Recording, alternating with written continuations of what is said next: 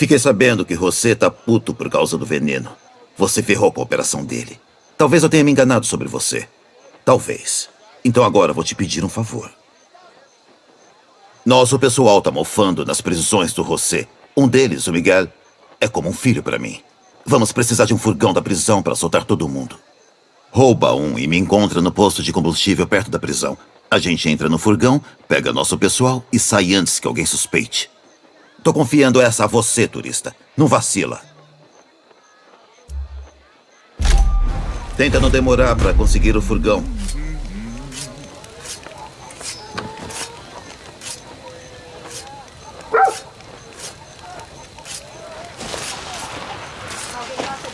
Venham ver, peleas de galhos! Você nunca viu um entretenimento como esse ano? Parece rinha de galos. Vamos ganhar.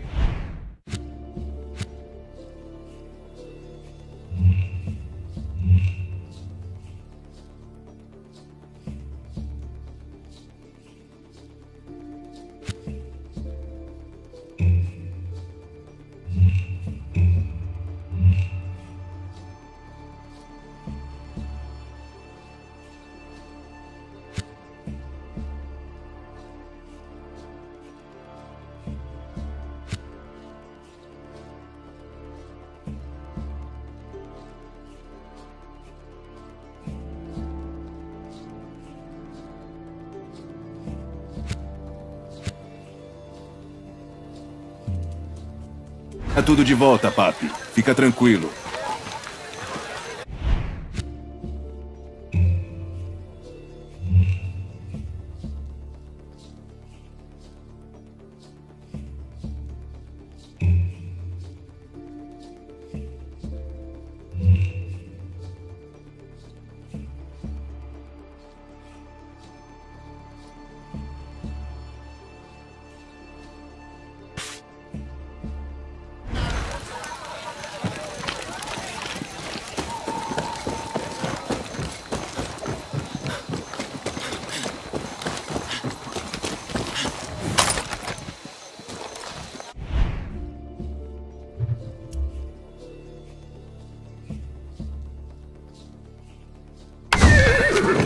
Cavalo instantâneo.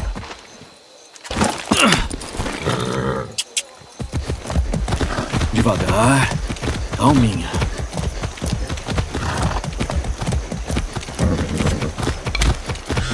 Turista, o filho vai te mandar uma foto do caminhão que precisamos.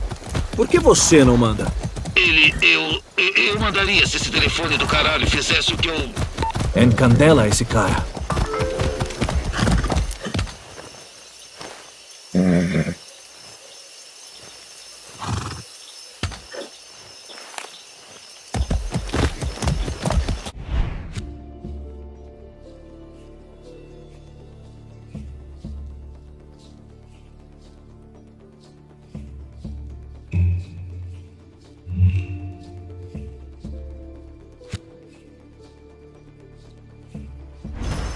Vamos!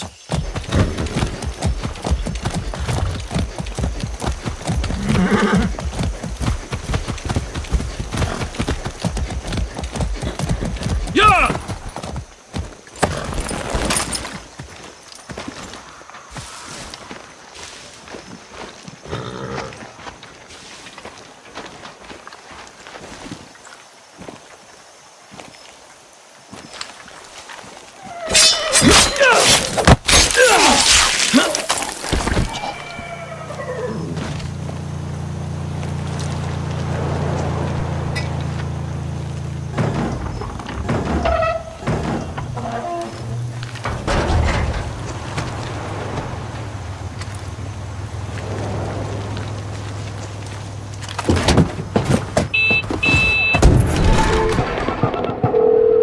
Carlos, tô com um caminhão. Maravilha! Vem me pegar no posto de gasolina. A caminho.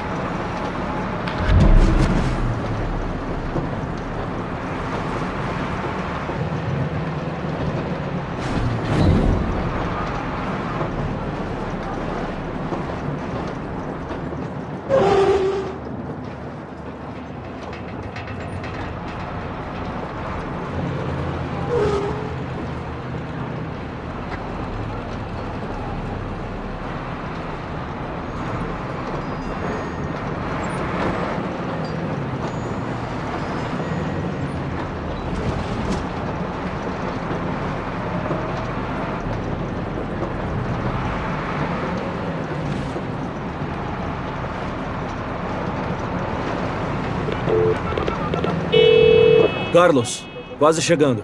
Ótimo. Traz o caminhão pra dentro da garagem. Pode deixar.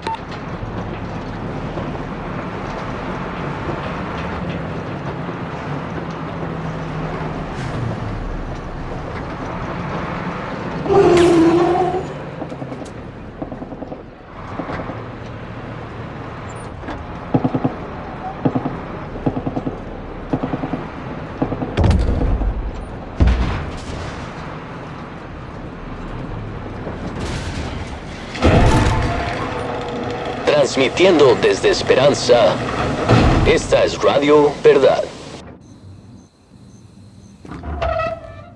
Caramba! O mestre do disfarce aqui. Cala a boca e sobe na traseira. Tá bom.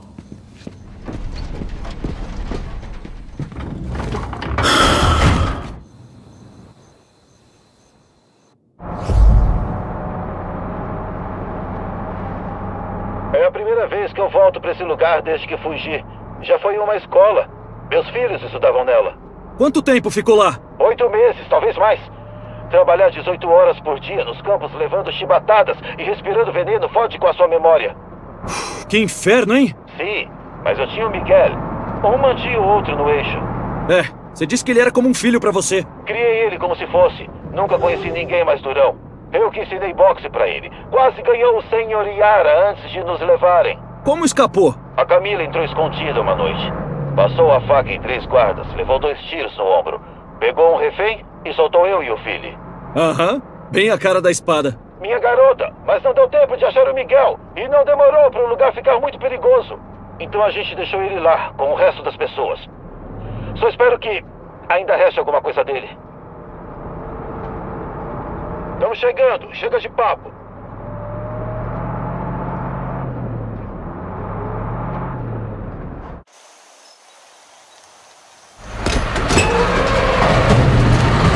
Carlos Monteiro, o que tá fazendo aqui? Cadê o Miguel? Não sei. Os guardas levaram ele pra algum lugar da prisão.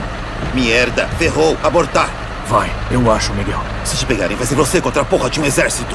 Tudo bem, papá. Saí de casa preparado. Seu desgraçado maluco. Vai pra aquele posto quando tiver com ele. Suerte.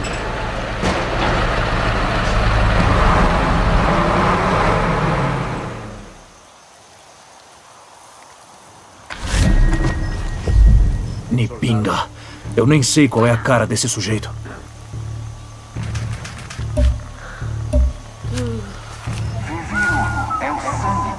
Ali, um engenheiro. Yara em madrugada, seu coração palpitante. Liberdade.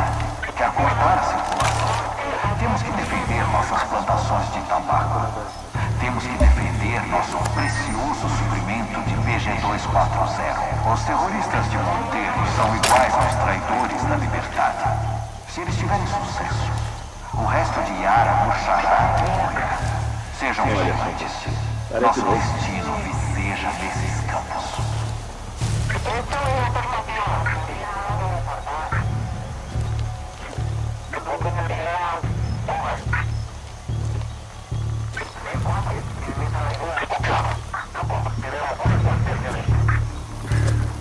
Olha só, parece novo.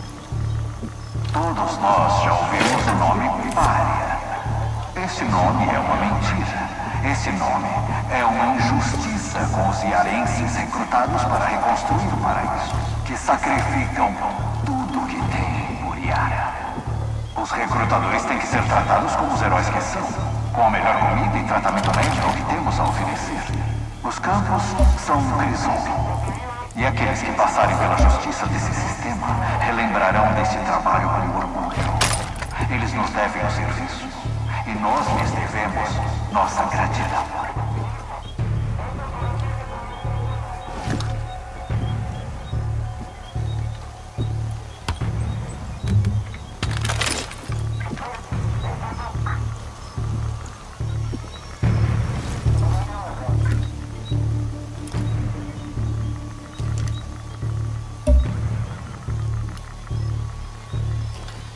Todo iaranista sabe que não há nada mais Merda, importante uma que câmera. a família. Eu sigo o caminho do meu pai, dando vida ao sonho dele de uma Yara livre e poderosa. Um dia, quando eu me for, meu filho, Diego, irá o meu caminho. Aos 13 anos de idade, eu já enxergo a força, a inteligência, a visão dele. Diego manterá meus sonhos vivos e protegerá o paraíso que construímos hoje. Diego Castillo, meu filho, filho de Yara, nosso futuro.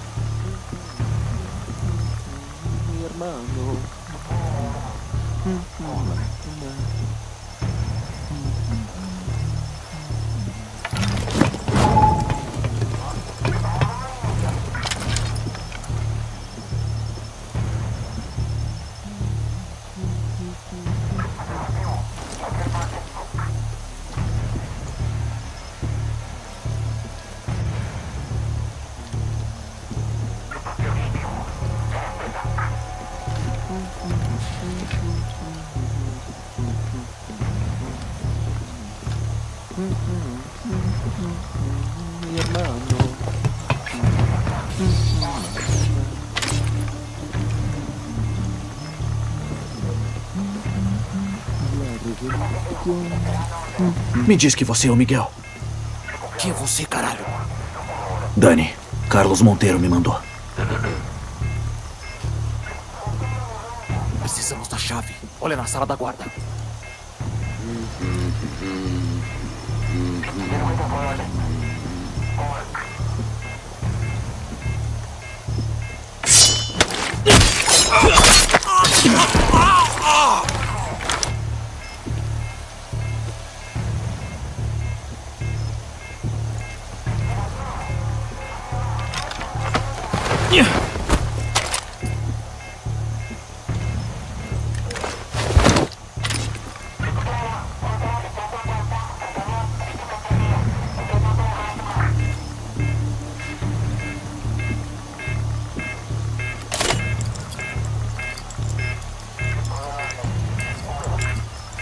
Hoje não tem reforços.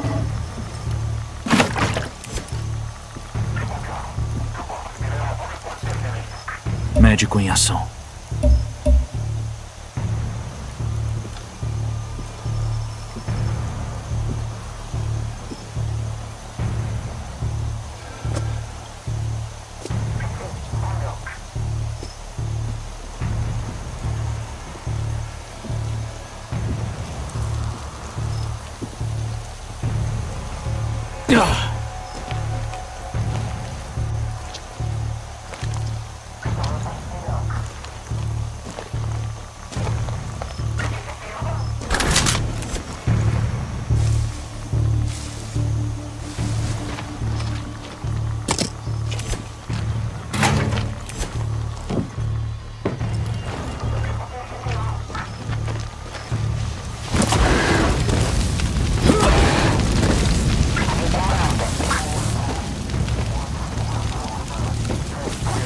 Aí, de logo. Que coño?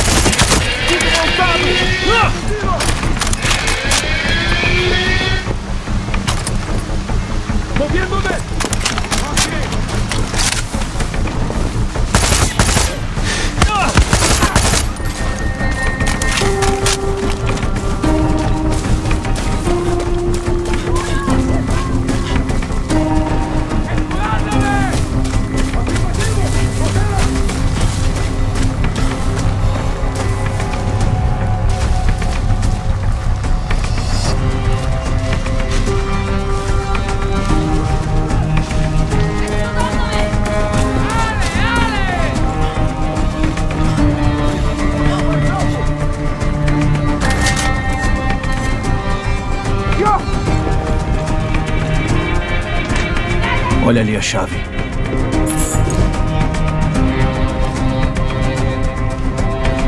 Preciso soltar o Miguel!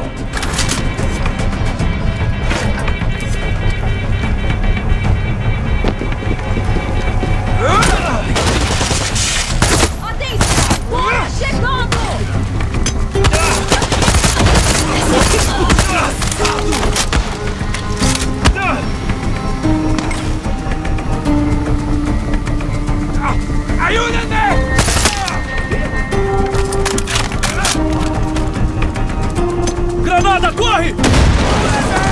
Rápido! Vem ali! Aonde? Me fala onde está!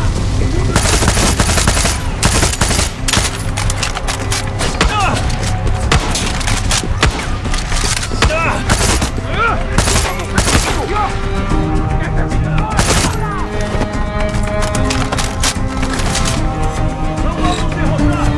Aí dentro!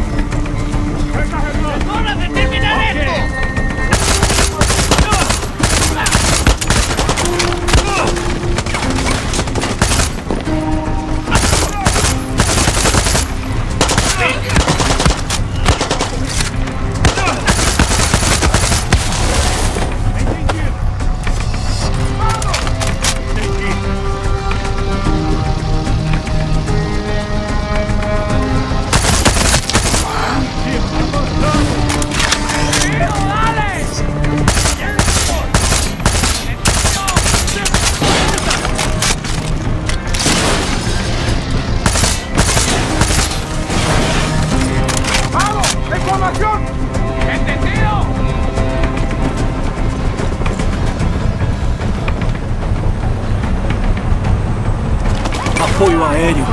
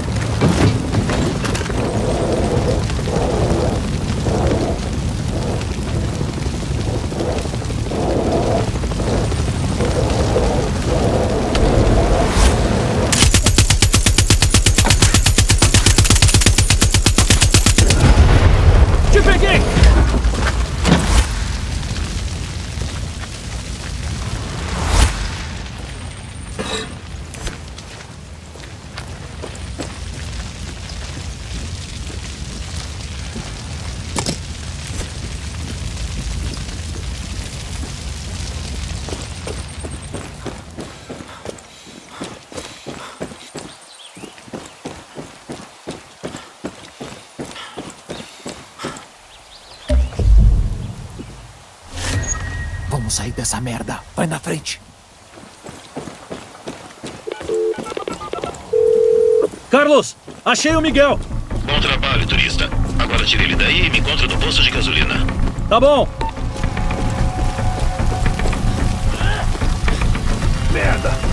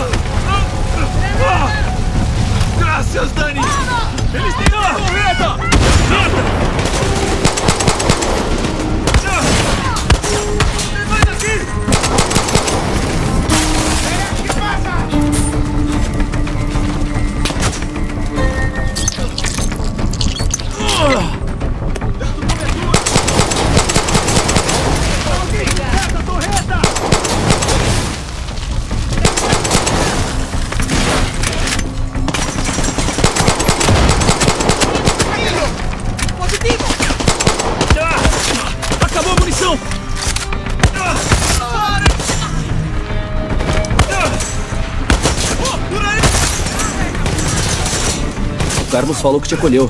Te ensinou boxe, essas coisas. Ele não me ensinou nada. Eu que ensinei ele. Quando você conheceu o Carlos? Há uns dias. O Carlos não pode ajudar.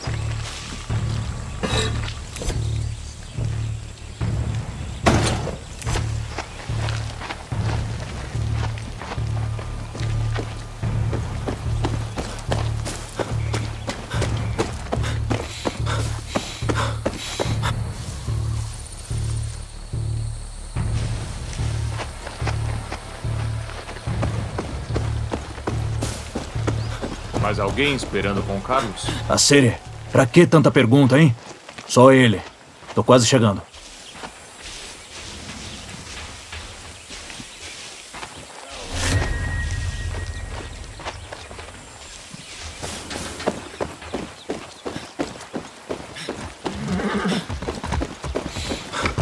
Calma! Vamos lá!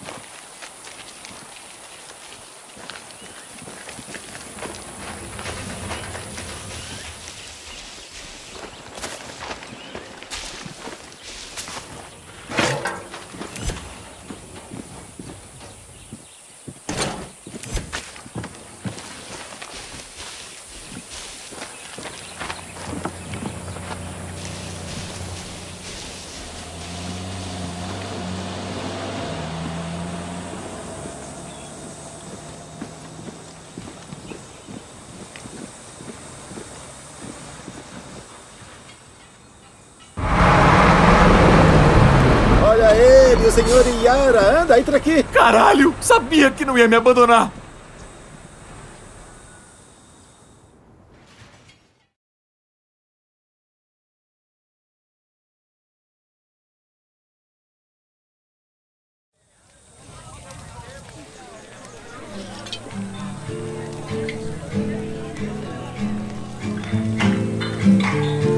Sonho! Porra, você tá um bagaço. Achei que vocês putos viviam de ração. Continua, cuzão. Tá evitando? Faz bem. Eu bebo por ele. Miguel. Desculpa ter demorado tanto. Eu tentei... Sabe que eu não te esqueço. Para de bobeira, Carlos. Fazemos isso pra sobreviver, minha irmã.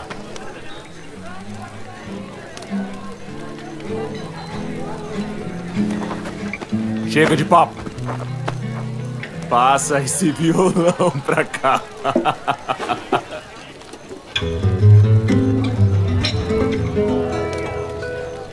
Se saiu bem, turista. Quando eu te vi pela primeira vez, minha vontade era de arrancar suas tripas, mas... Agora você é da família. Graças. Então agora te chamo de papai? Cala a boca e bebe.